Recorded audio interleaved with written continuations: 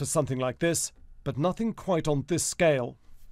The French state has been very confrontational in its approach towards Islamists and violent Islamists in particular. They've taken a very hard line on wearing the veil. And so all of this means that the country is seen as one that is very much at the forefront of the battle of the West against Islam. And this means that for violent Islamist groups, it's a country that ranks as high as a target.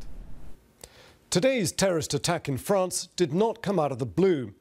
Over the last month, there have been a number of less serious attacks by lone individuals in Nantes, in Tours and in Dijon. In June last year, police in Marseille arrested a jihadist with a machine gun, the same man who'd earlier killed 4 people in Brussels. Over the Christmas period, France deployed troops in public places, but that was clearly no deterrent to whoever carried out today's attack.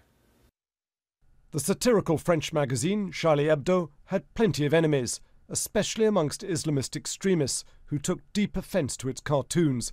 It had been firebombed in the past and later named as a target by Al-Qaeda in Yemen. This morning, it tweeted a cartoon of the Islamic State leader al-Baghdadi.